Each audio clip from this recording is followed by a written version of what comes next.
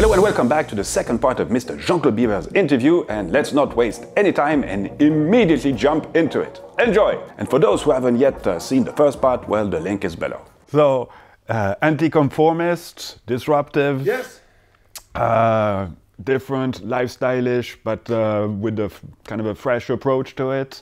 I mean, this made what Hublot is today, a huge success, and then got bought.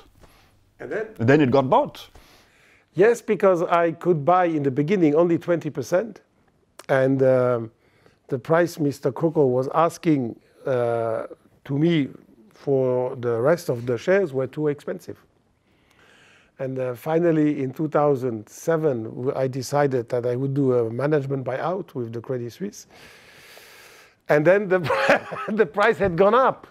And then he received an offer of LVMH for 496 million, because we were doing 49.6 million turnover, profit. And LVMH offered 10 times profit. Boom. And of course, 500 million I could not pay. So we had to let the brand go to LVMH. And LVMH bought the brand. Mr. Arnault trusted me and the team, the Hublot team. They gave us this necessary freedom to be entrepreneur, to be independent, to have autonomy. And the brand didn't stop its growth and grew and grew and grew and grew and grew. You know, when you are owned by Swatch Group, by Richemont, or by LVMH, the risk that one day there will be no after-sales service is very small. So it gives trust, it gives security. It gives also a certain security to the people that work in the company. Because, you know, in difficult times, these groups will help the brand. When the brand is independent, alone, and you have a big crisis during 3 years, maybe you have to let people go, maybe you're going to close a subsidiary. Well, so it gives also a lot of confidence among the people. And it gives you, if necessary, if possible, it can give you some synergies. Synergies, if you want to open stores.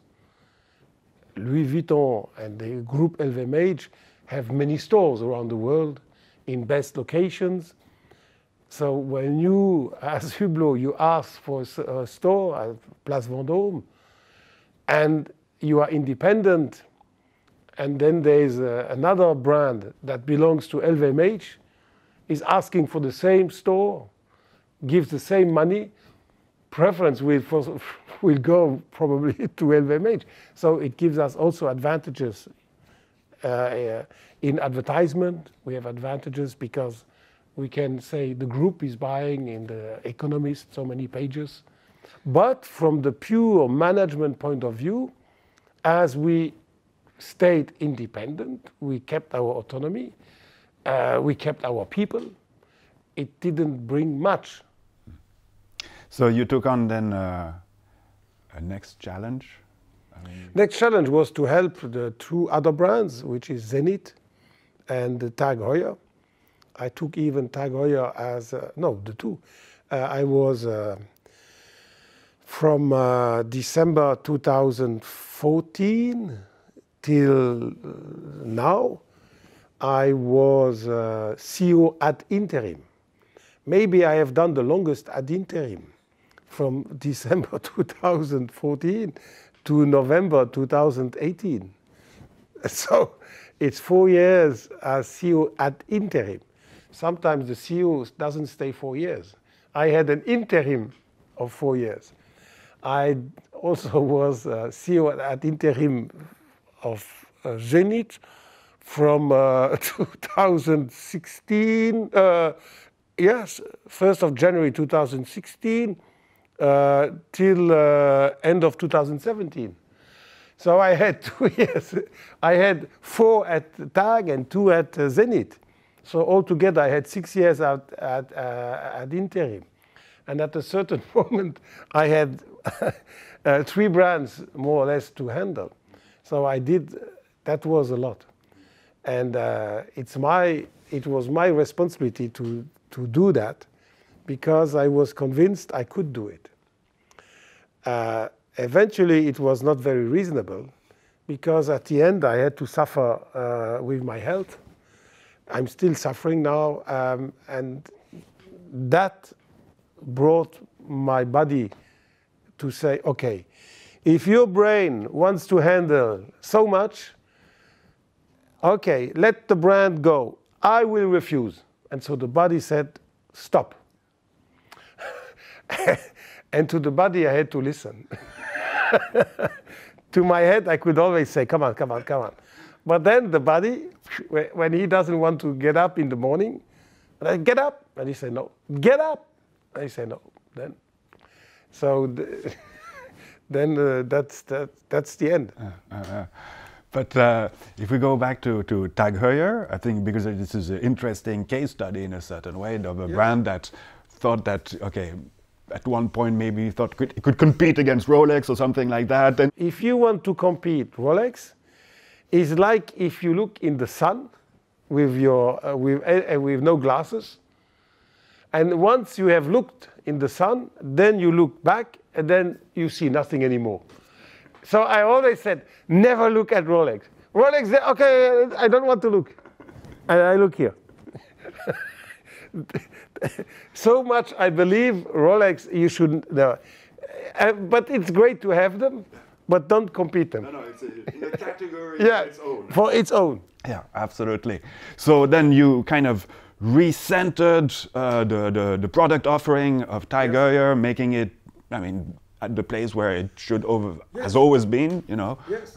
Explain us a little bit how this was perceived also when you took those decisions. You know, each time you innovate, each time you do something different, you have the critics that are coming of the people who look in a mirror the past instead of looking in the future. And they think we look at the future because the mirror is ahead of my head. No! Looking in the future doesn't mean to look in the mirror that is 1 meter ahead. Looking into the future, take the mirror away, and then you look in the future. So we had critics from this type of people. What we did was very logical. I mean, Tag Heuer is a stretched brand because it has products at $900 and it has products at $20,000. To say, well, they have also at 100 to but till 20,000 they sell nice quantities, from 900 to 20,000. That's a stretch in prices that doesn't exist in any other brand. There is no brand that is stretched from 900 to 20,000. So number one, if you are stretched so much, it means also that you have a customer base that is completely stretched too. It means you have people at 18 years old, they buy a $900 watch, but you have also people at 60 that can buy a 20,000. So you have a customer that is totally stretched. So you have also this problem. You don't have an equilibrated market shares. Very strong in America, very strong. I think triple of Omega, very strong. And then extraordinary weak in India and in China. So you see, and then the brand also had movements from their own, movements that they buy, an industry that was not stabilized.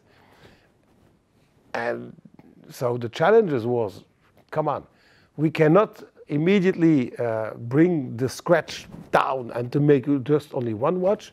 Let's try to have an approach where we try to recenter in the category. It means if we have a watch, for instance, the Formula One, let's have just a few pieces. And then in the Aqua Racer, in the second price category, also less. So we shrinked not the whole collection, but we shrinked the partial collections. We shrink the Formula One, we shrink the Aqua Racer, we shrink the Carrera, we shrink the link. We also try to modernize and to say with the $900 watch, we should attract the young generation. And with the 20,000, we can, speak to the 50, 60 years old. But if you speak to the 60-year-old guy, it's not the same language than when you speak to the 18-year-old guy. So we had to have a double communication. The communication for the young, the communication for the actual customer. We stabilized totally the industry. TAG Heuer had 2 chronographs in work. I said, stop, let's do only one, and then we'll see. Let's concentrate. Let's restructure also the case manufacturer. Today we have a brilliant case manufacturer that also produces for Hublot and Zenith. So it's very high quality. We stabilized also the case factory. We have the dial factory. We make dials for Hublot, we make dials for Zenith. We also make dials for some other brands from Richemont or others. So voila, so we did a fundamental work. And now the brand is positioned for the next step. The next step will be to become more coherent, to concentrate again more. So I think we are now on a great pace to do the second revolution. You went quite a lot down the vintagey route with some reedition or redevelopment. Do you think that this vintage appreciation is there because it's something that reassures people? No. Vintage has always been. Vintage comes and goes. Vintage is a trend, and the vintage trend will weaken, but will not disappear. And the vintage trend, once it has weakened, will again go up. That's fashion. It's not my first vintage trend that I have seen. And as this vintage trend was there, especially among the young generation, the young people, they love vintage today. I said, but we are so well positioned with TAG for vintage because we have the Monaco that celebrates 50 years. We have the Monza. We have the Ottavia. That's a present from fashion that comes to us because we have these pieces. Let's do first some efforts in the auctions to promote the old pieces, the classic watches. But let's do a re-edition of the Monaco with George Bamford, for instance, or with other guys, with Hiroshi Fujiwara, because that belongs to us. So we would be stupid not to surf on this wave. So if we go really on the opposite, then with TAG you introduced the first kind of luxurious smartwatch. Yes. Luxurious in any case, it was the most expensive one. The actual one in the titanium is sold 1,750 Swiss francs, which is quite expensive for a connected watch. But it's not so expensive for the TAG Heuer customer because the connected watch is still today the most successful in quantities, the most sold watch of TAG Heuer. Mm-hmm. It's the number one not in turnover, but in quantities, in numbers. It's still today. Every Monday we get the report. Every Monday, number one in quantities is the connected watch. And very smartly, you had introduced at the time of the introduction of that smartwatch the fact that people could go back, go back to a mechanical watch if they weren't satisfied or they wanted to evolve or something like that. How has this project gone? It was we had the modular system. Modular means you can rebuild your watch after 3 years when you think it's obsolete, and you can exchange the module from a electronic module into a mechanical one. We were not so very successful, although we thought from a production from our side that that was a great opportunity that you can exchange. And it was not so successful. Why? I think people who bought a connected watch, they didn't care about mechanical. And they would even not think about it. You know, it's like if you say to the people who buy an Apple Watch, if one day you can put a mechanical movement inside, people say, I don't want. So you see, when you have a thinking that starts from the producer, you must always be careful that your thinking is accepted by the end consumer. And we have thought about the modular. We were so excited because we thought from our side, wow, it's genius. But we didn't make a study to know how the end consumer would think. And the end consumer was not interested. Okay, interesting. So we're going to go forward and talk indeed about Zenith. Zenith, I mean, is a beautiful old brand, a lot of legitimacy behind. But it's been a difficult brand for all the people that have tried to manage it. Can you tell us a little bit about this one? It was a difficult brand because the brand was prisoner of its own tradition. And nobody really had the guts to get out of this tradition. And the tradition was called manufacture, in-house movement, and the tradition was called El Primero. They were Ayatollah. El Primero, manufacture, in-house. Okay, if that's if that is the rule, the possibility to explore and to bring novelty is limited. And I thought during 1 year I would never find the way to get out of this. And I find finally the exit. And I found the exit on a stupid thinking. If this was the El Primero in '69, why was it called El Primero? Because it was the first. El Primero means the first. It was the first with 1/10 of a second. All right. And it's still the only one. Okay, brilliant. Now, what is the future of the first at 1/10? It would be 1/100th of a second, Mr. Biver. So, El Primero of the 20th century, I accept, is the El Primero 1, or call it El Primero 69. And the new El Primero, let's call it El Primero 21, like 21st century, will have 1/100th of a second. Then we have still El Primero. The legend is still alive. But we have the legend, Mr. Pelé, born in the 20th century, and Mr. Mbappé, born in the 21st. So we have the two. So let's do that. Wow! And we did it. And what was the result? Success, magic, enormous for the numbers of Zenith. Enormous success. The future is the X-Time, the DEFI lab, because it has an accuracy that is 10 times better than all the accuracies that exist with the Huygens invention from 1674 or something like that.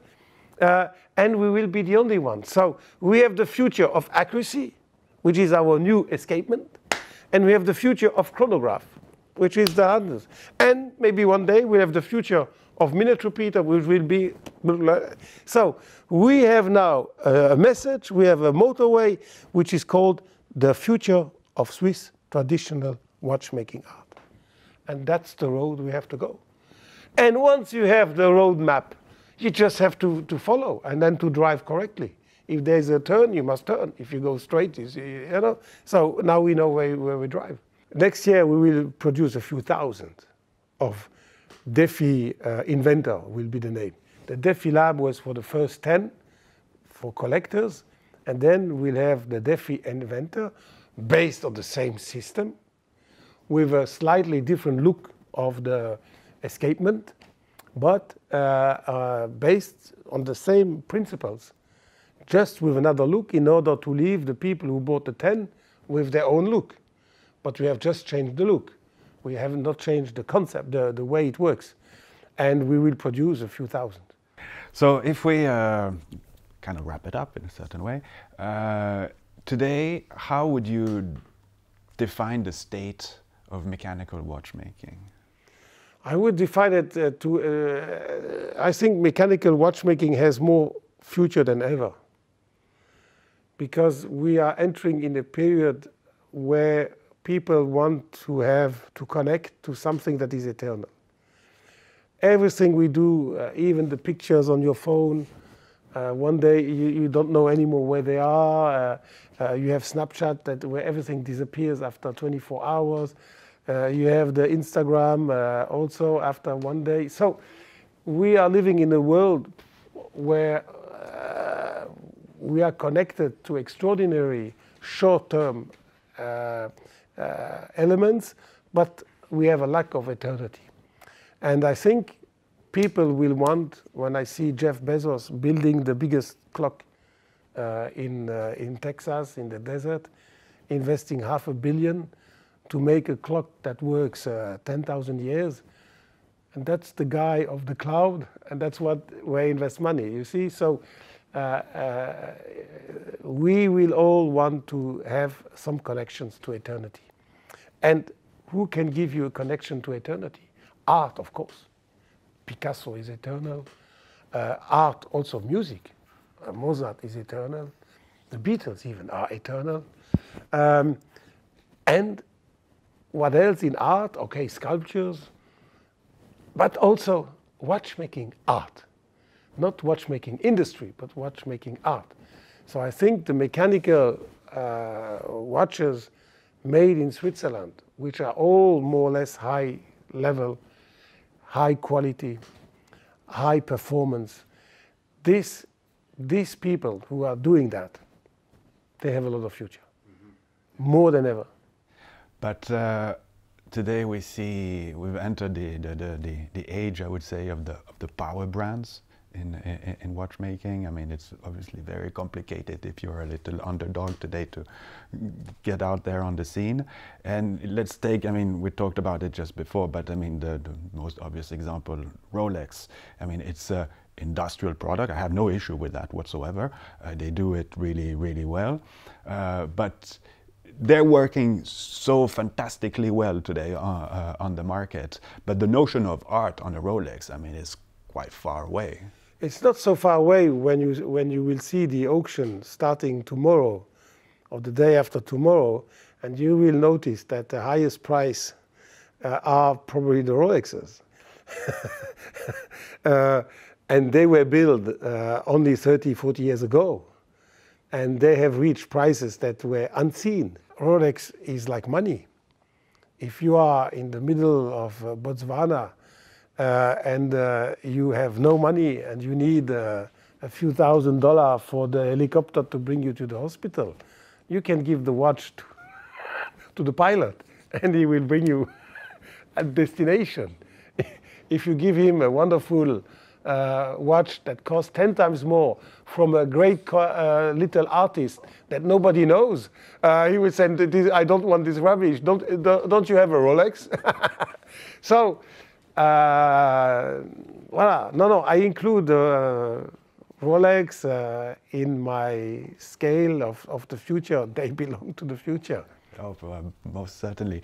And in terms of evolution, I mean, we've seen also quite a lot of changes in terms of distribution, how people purchase watches. What is your current thought about that?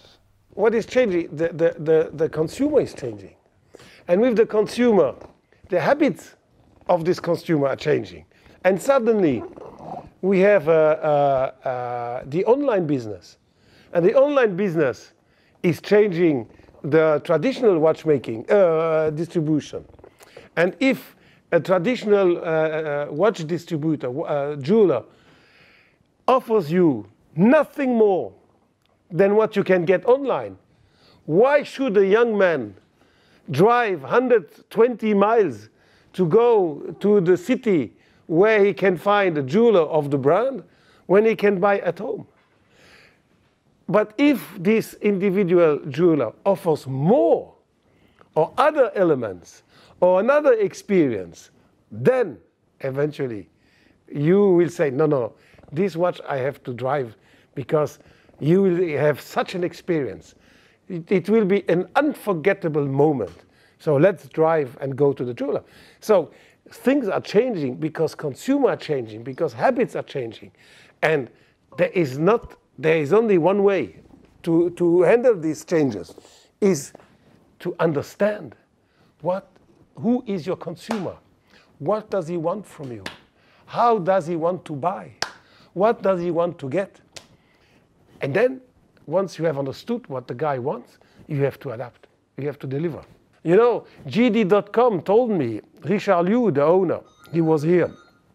He said to me, on the 11th of November, which is the day of love, of bachelors, célibataire, he said to me, we have put 100 Lamborghini on sale at midnight on the 11th. And people he said to me, do you want to know how long it lasts till I have sold 100? I said, yes, maybe half a day. He said 18 seconds. In 18 seconds, they had sold 100 Lamborghinis. You know, and if you take an old man, he would say, oh, yeah, I have the money to buy a Lamborghini, but I want first to sit in it, to do like this, to look at, to touch the buttons, a little bit. Yeah, but you know, the young people said, they know, they don't need to, you see, they bought, boom, 18 seconds, 100 pieces were gone. So, you know, when people say, oh, no, cars you cannot buy online. Come on, why not? Why not? Absolutely. Yeah. So you must adapt to the new generation, to their new habits. And once you adapt, you can talk with them. If you don't adapt, they will not look at you. But we are indeed very lucky in Switzerland because we kind of monopolize the idea of quality and watchmaking. But there are some other players now that are emerging. What do you think of, you know, different scenes on the watchmaking planet? You know, I just came back from China. I see that in China there are things that, you know, today people laugh at it a little bit, but within 5, 10, 20 years, maybe it will be completely different. There will be a shift of perception. What do you think of those? I mean, the German watchmaking industry that did kind of kick the ass a little bit, the Swiss watchmaking industry, like some 15, 20 years ago? It all depends of us, of the Swiss. If we want to maintain the Swiss made, if we want to maintain the magic to have a Swiss product, like the magic the German have maintained to buy a German car. You could say the same to the German. You know, now I see cars in Korea that are better. I see cars in Japan, blah, blah, blah. The Lexus is competing Mercedes in America. What do you think? The magic of being made in Germany for a car, it's the responsibility of the German industry to maintain that. When I see what they have lost with the diesel, but they have already compensated, and today diesel is forgotten. So it all depends of ourselves. But then when you see examples like, for instance, you know, what's going on with Basel World and people going out and things like that, and I understand that, I mean, one can question the relevance of such events, and I mean, for the cause, this completely rational. But at the same time, it shows that, you know, one of the nice message that was coming out of it was that the industry is in a certain way a little bit united and things like that. But now, if everyone, it didn't come out. It didn't come out because it stopped to come out 25 years ago when we had the separation with Geneva. So.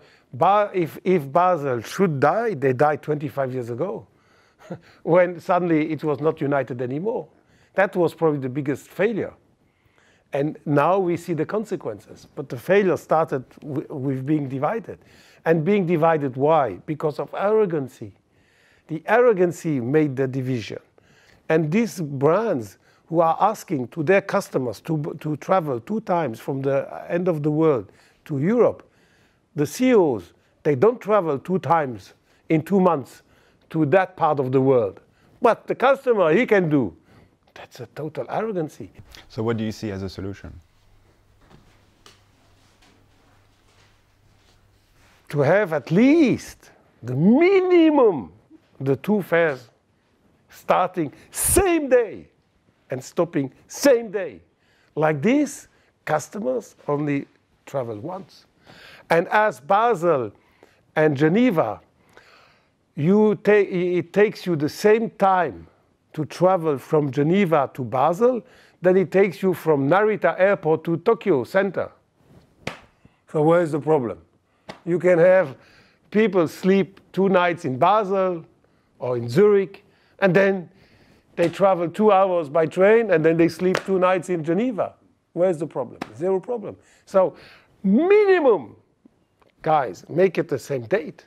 And don't put 60 Swiss francs per person to visit. Make it like the Salon Automobile, like the Automobile Salon in Detroit or in Frankfurt or in Geneva or in Paris, and put it at $5. Like this, the whole family can come. Yes, I'm much in favor of that. I'm very much in favor.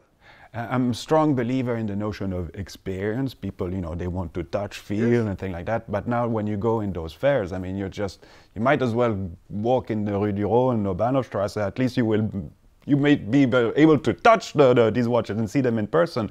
What can be done there to have a kind of a stronger interaction? You know, you can touch, when you go to the Detroit, the Frankfurt, the Geneva, the Paris show, you can touch Renault Dacia, but you cannot touch Rolls-Royce.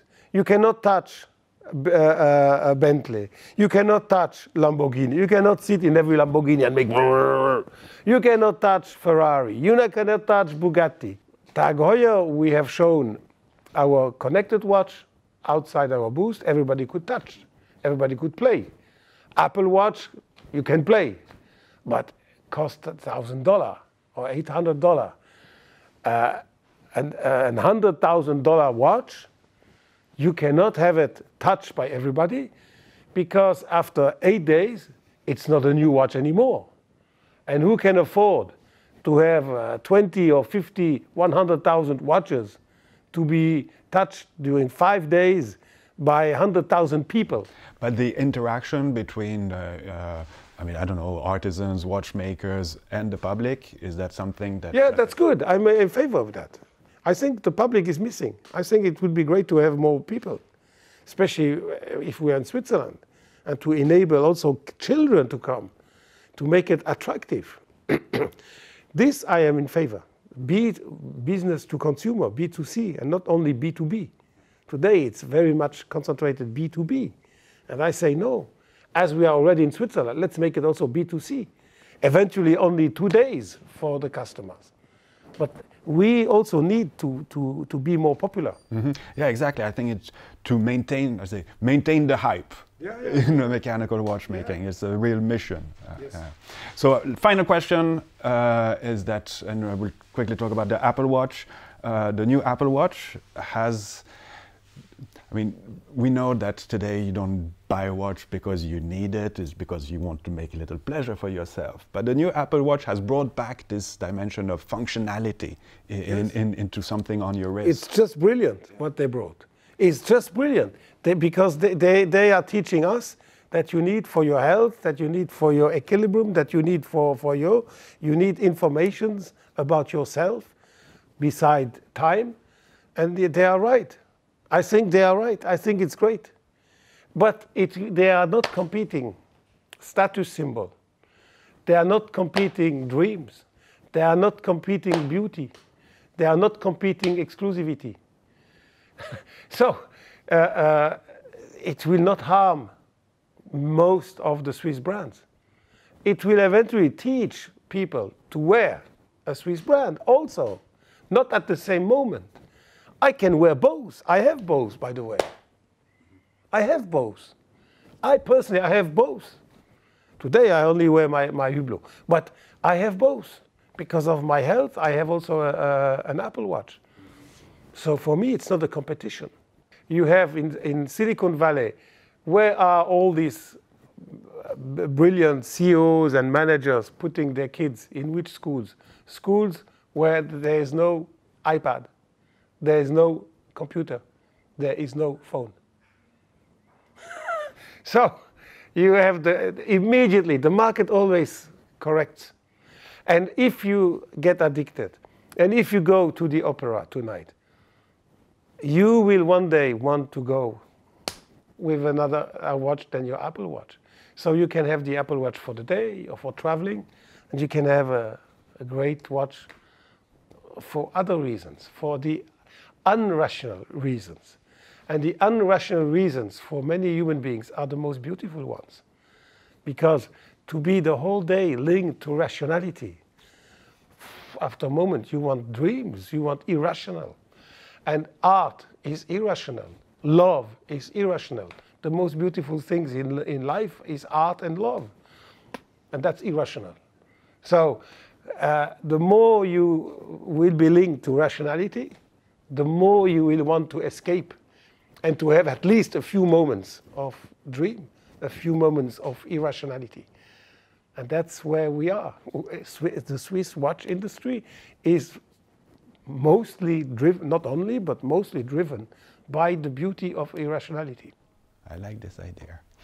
So now you're stepping down from operational roles at the head of the LVMH watch division, but you're still a very passionate man. Yes, the passion cannot retire. You can retire from a job. You cannot retire from a passion.